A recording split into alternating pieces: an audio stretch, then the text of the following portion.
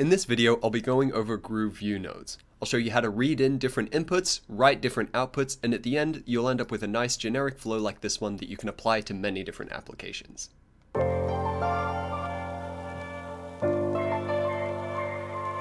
The first thing you'll need to do is enable the Node-RED runtime and come up and open the Node-RED editor. Once you're in the editor, if you check the node palette on the left-hand side, you'll see that there are no Opto nodes included by default. Now, in order to install new nodes, the device that you're installing them on will need a gateway to the internet. In this case, my Epic is connected to my home router over Ethernet, and so I'm able to come up to this menu in the top right-hand corner, select Manage Palette, and search for any nodes I want to install over here on the Install tab. There are many nodes included by default, and you are free to use those until you've added new nodes, but we will need this groov functionality. So I'll just search for Opto, and you'll see all three node packages that we have available. Be sure to install the Node-RED contrib groov nodes for groov view and not the groov IO nodes, since they do something different that we've covered in a previous video. Since this is the node I want to install, I'll go ahead and select that button, confirm the installation, and I can view the log to make sure everything comes down okay. Now, depending on the version of Node-RED you're running and the version of the nodes, you may see these warnings, but they're usually not a big deal, and as long as you get a return code of 0 and you see the nodes added to your palette, you're good to go. So, after just a couple of seconds of waiting here, we'll see them added, and there we go. Added 84 packages, we get this green pop-up at the top saying they're added to the palette, and we get this return code of 0. Now that I know we're good to go, I can close these windows, scroll down to the bottom of my palette, and we'll see that the nodes are added here without me having to restart Node-RED. Now let's drag one in and see how they're configured. Both of these nodes will share the same configuration, and we'll have a look at that later, so it doesn't matter which one you start with. Here I've selected a read node, and we can double click it to see how it's set up. So the first thing we will need is a data store that will configure in groov view. We'll also need the specific tag name, and if it is a table, we can set the index and the length of data that we want to read. We can also define exactly which part of the message that it's being written to. It defaults to message.payload, but we can set it to any other message payload property if we do want to put it somewhere else. Finally, we can set the topic and give the node a name. Let's start at the top with this groov data store. You'll see that I don't have one configured, so I can use this pencil icon here to add a new groov data store. In order to configure this, we'll also need a groov project and the data store name. You can have multiple data stores for one project, and you can have multiple projects across your entire Node-RED flow, especially if you have multiple devices. So here I don't have a groov project set up, so I'll again go one level deeper, and we'll set up the groov project. To help you keep track, there is this at the top here that you can see that I've edited the groov read node, I've gone to add the data store, and now finally I'm adding the project. There's a layer build up here where we need to have this base layer of the groov project before we can read a specific tag. So I am running groov view on my localhost system here, but you could use some other system, but I do need to set my API key. Let's go see where that is. Back in Groov Manage, I'll go to my home screen, select accounts and users, and here you can see I have two users set up. I'm going to go ahead and select this Node-RED editor that I've already configured, but you can add a new user if you would like. I'll come down, select this user, and at the bottom of the page you can see this API key here is what I want to paste in. I need to make sure I have the entire key selected as it is case sensitive and we do need every single character here. I'll just copy that to my clipboard, come back to Node-RED, and paste that in. You can see that it's kept hidden with dots, but if you do export this project in its entirety, this API key will be in plain text, so just be mindful of that. Now when I select add, we can see I have to set the data store name. Now I don't have a data store configured, so let's have a look at what that looks like. Again, back in Groov Manage, I'll go back to the main menu and select groov view. You can see that I don't have any pages yet, so let's quickly switch over to build mode from the menu here, and we'll come down to configure devices and tags. Now if I select this, I get a pop-up here and I can add a new device. Another way to reach this menu is to come up to configure and select devices and tags here. They'll both lead you to the same place. Now when I do the add new device drop down, the one I want to select here is data store. Now this isn't a full database, it's not going to historically log things. I can just set a certain amount of tags with certain names and values and display them or control them with groov view. So I'll keep it nice and simple and I'll call it node_red, all lowercase.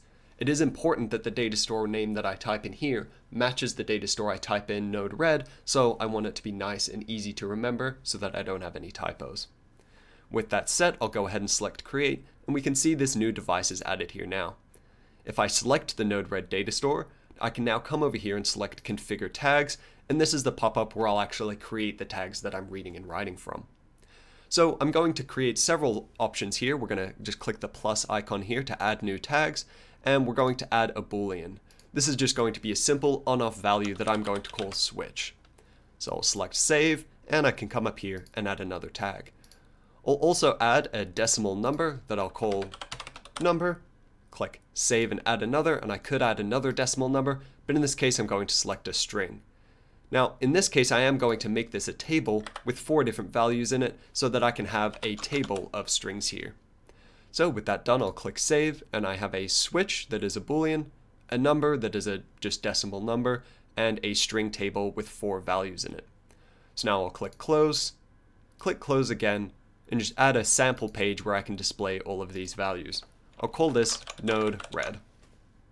You can set the other settings here as you need, but we're keeping this nice and simple, focused on the nodes, so I'll just click done. Now when I want to add new tags here, I can either do it from the gadget page or the tag page, but I'll go ahead and add a tag here with a number. Now I do want to set this value, so I'm going to use a text box, drag that in up to the top here, and we'll see that I can set my number right here. We'll just make that our only gadget for now, click File, save all changes and switch to Groove View. Now you'll see that it's initialized as 0, so I'm going to go ahead and set it to an actual value to read in, the number 22. So now when I click save, there we go, we've got this number with a value of 22, so let's go ahead and read that in. So I'll go ahead and go back to node_red, and we have our localhost set up here with our API key already put in, and we'll put in the datastore name of node_red.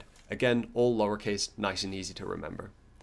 Now when I select add, that's the only time I will ever need to do that. If I even click done now and drag in a groove right node, double click it, we can see that I have this node_red datastore all set up, and you'll see that this red triangle, meaning that this node is misconfigured. When I click done, there we go, the red triangle goes away, meaning I have configured this with an actual datastore. It's just not deployed yet, which is why I still have that blue dot there. So let's go back to our groove read node, and we want to read in that value of 22. Now that is in my number tag in the node_red datastore, so I can go ahead and type in number, and because it was just that single number, not the string table, I can leave the table index and length blank, since it does not apply to this particular tag. To keep things simple, I will output it to message.payload, and I'm going to give this node a name that is read number. Now when I click done, there we go, that's all I need to do as far as configuring the groove node. Now when it comes to Groove View, you just need to trigger it somehow. In this case, I'm going to be reading with an inject node, but your source could be anything. It could be a database call, it could be a trigger from another system, even a physical button press. The important thing is that this node gets triggered and you have somewhere to put the message.payload that it produces. So in this case, I'll scroll to the top here, drag in an inject node, and also drag in a debug node. Now it's important to make sure they're all wired together and that I actually deploy them all before I continue. We can see that everything's correctly deployed because I don't have any of these blue dots, and I get that successfully deployed green pop-up there. So now we'll come over to my debug pane, and when I inject, we'll come in, read the number, put it in our message.payload, and display it on the right-hand side here, the value 22. Now to confirm this is working, I'll go back to Groove View, and we'll put in a relatively random number like 88, click OK, and when I come back to node_red, I can inject, and there we go, we get the new number right away. We have a direct connection to this value right here. Now what if we want to change that number from node_red? Let's have a look at that. We'll use the same groove right node that we brought in earlier, double click it to configure it, and we'll put the number tag name right in here. Now the value we're going to write is going to come from our message.payload, and we're going to call this write number. Now when I click done, we see we have write number here, and I will drag in a new inject node and a new debug node so that we can see how all this works. Now before I actually deploy this, even though I've wired it together, I will change this timestamp node so that the payload I'm injecting is not the timestamp. I want to inject a new value that I'm going to be setting to show up in Groove View. So that payload is now going to be a number. I'll just select that from the drop down here, and I'll pick a number like 44. Let's split the difference between these two. So now when I click done and deploy, let's just confirm in groov view, yes, our number is still 88. So I'll go back to node red, inject that value of 44, and when I go back to groov view, there we go. We can see that the number has been updated right away. So now we've got the basic reading and writing taken care of. Let's really quickly take a look at some other values. So the first thing I'm going to do is come up here to the menu, switch back to build mode, and I'll add some new gadgets here. So down in node red, we have my switch node here. We'll just make that a nice simple toggle button here that I can control up at the top. And we'll also bring in all 4 values of our table as text areas. Now when I first drag it in, although this is associated with a data source, I don't actually have that data showing up here. In order to have it show up, I need to put in the pound symbol or the hashtag here so that I can actually have the value. And you'll see that it switches to blue here, like the number in the switch, to show that it's actually showing a value, not just whatever fixed text I type into here. So we'll just leave it to represent this one data source, this table. You can even stretch it out for a longer string, and I will duplicate it. And the reason I'm duplicating this is because the table actually includes 4 values, not just 1. In order to represent these 4 values, you'll see here we have the numbers 0 through 3. So for the 4 values, we have 0, 1, 2, and 3 for all items in the table. This first one is set to 0, so I'll set the next one to 1, the one after that to 2, and the last one to 3. Now that all 4 values are set, I'll be able to see my table here in groov view. So I'll select File, Save All Changes, and we'll see I have my new switch enabled here that I can toggle on and off, and we do have our table values here, although you can't see them since all the strings are initialized as empty. So let's start working with some of this. I'll go back to node red, and we'll switch from reading our number to reading our input and output value. So now instead of number, I'll read my switch. I will put it on my message.payload and rename the node, and click done. Now, instead of just reading this whenever I click the inject, I want to know when this button is updated. So I'll double click this timestamp node, and instead of just injecting when I select it, I'll inject once when I first run the flow, and then I'll repeat this on a 1-second interval. So now every second I'll be reading this switch, and I'll display the value to my message.payload. But I don't want to hear every single second that it's turned on.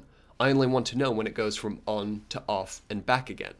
Thankfully, Node-RED has a node for this called Report by Exception, or RBE node, so it only passes data if the payload has changed.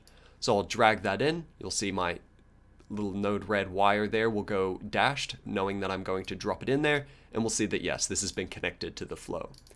So now it will block the value unless it changes, and that value that it's checking is the message.payload. So now when I click deploy, we'll get our first value in that's true automatically. And if I come over to groov view and turn this off, and come back here, we'll see it's turned to false, but I'm not getting any repeat values, just this toggling between true and false. Now I have a really easy way to control my Node-RED flows directly from groov view using this simple flow method at the top here. Now let's take a quick look at that table. First, we want to write some value in there to make sure everything's working. So instead of our tag name being number, we'll be referring to the table, and I'm going to pick the first index, index 0. So now the value I'm going to write is going to come from the payload, but I'm now writing table 0. So I'll go ahead and select done, clear up my debug pane, and we'll change what payload we're injecting. Instead of putting in the number 44, I'll use this dropdown to change to string, and I'll make it say something like hello. Now when I click done and deploy, I can now come over to the side here and inject on this hello node. We'll see the hello show up in the debug pane here, and back in groov view, we can see that our first value does in fact have hello written in it. Now let's just add another one really quick. We'll add a follow-up to the second value just so you can see how this table works, and instead of writing hello, we will write world. Now when I click done, deploy, we'll get that true message through again, as that's going to happen every single time I deploy, and we'll hit inject on this world. It will again show up in the debug pane, and back in groov view we can see we have hello world. And I also have 2 other slots here I could fill up. Now you don't have to write message.payload every single time. You can use a more dynamic message object if you're reading something in from another node, or if you have a more complex flow going on. The important thing is that it's very easy to read in data and send data to Groov View using these nodes. The other thing is, it works really well across all different data types, and they come in through Node-RED as the data type they're supposed to be. Here we have a boolean, a string, and earlier working with the number, we did in fact have a number. If you have any questions about this, we do have forums that we'll link in the description below, and feel free to leave a comment on the video.